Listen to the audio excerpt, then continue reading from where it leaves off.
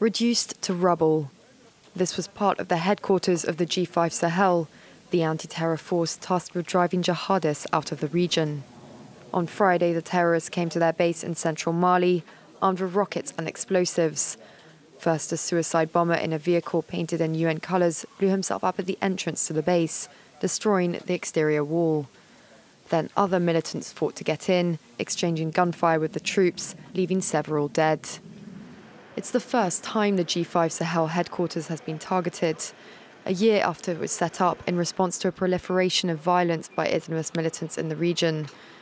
The timing of this attack is a setback for the force, coming a few days before a major summit to discuss its future between the French president and the G5 heads.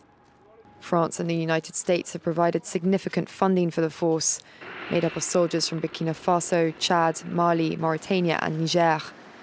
But the G5 has been slow to get off the ground, hobbled by delays dispersing the money and coordination among the 5 countries.